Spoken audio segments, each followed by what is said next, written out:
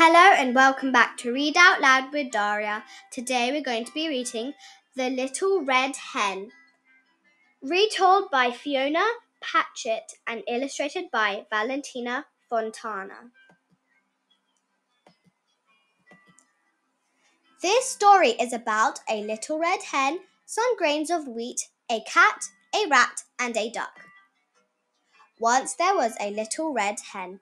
She lived on a farm in a little white hut. She was always looking for food. Her three best friends lived on the farm too. Meow. There was a proud black cat. There was a fat rat. Zzz. And there was a very noisy duck. Splash, splash. One day, the little red hen saw some grains of wheat. She looked at them. If I plant these, they will grow.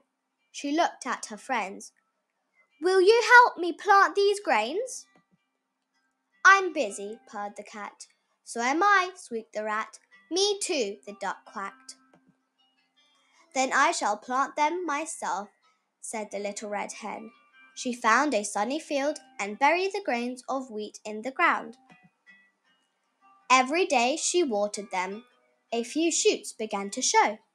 Slowly they grew into a patch of golden wheat. Who will help me cut down the wheat? She asked the little red hen. I'm busy, purred the cat. So am I, squeaked the rat. Me too, the duck quacked. Then I shall cut it down myself, said the little red hen. And she did. I need to carry the wheat to the mill.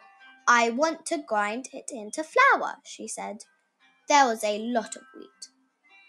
Who will help me carry it? She asked. I'm busy, so am I. Me too. Then I shall carry the wheat myself, said the little red hen. She scooped the wheat into a basket. It was heavy, but she carried it all by herself. Who will help me grind the wheat into flour? She asked. I'm busy, purred the cat. So am I, squeaked the rat. Me too, the duck quacked. Then I will grind it myself, said the little red hen. She ground all the wheat into flour. This flour will make lovely bread. Who will help me bake the flour into bread? She asked. By now she could guess the answer. I'm busy, purred the cat. So am I, squeaked the rat. Me too, the duck quacked. Well then, I shall bake it myself, said the little red hen. She took the flour to the bakehouse and put on her apron and hat. She put the flour in a bowl with water, oil, salt, and yeast, and stirred them to make a soft mixture. She pushed, folded, and turned it around, and left it in a warm place. In 2 hours, it was twice as big. She put it in a hot oven to bake.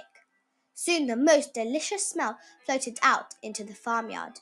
That smells good, purred the cat. The rat got up from under his tree. His nose twitched. What's that smell? The duck got out of the pond.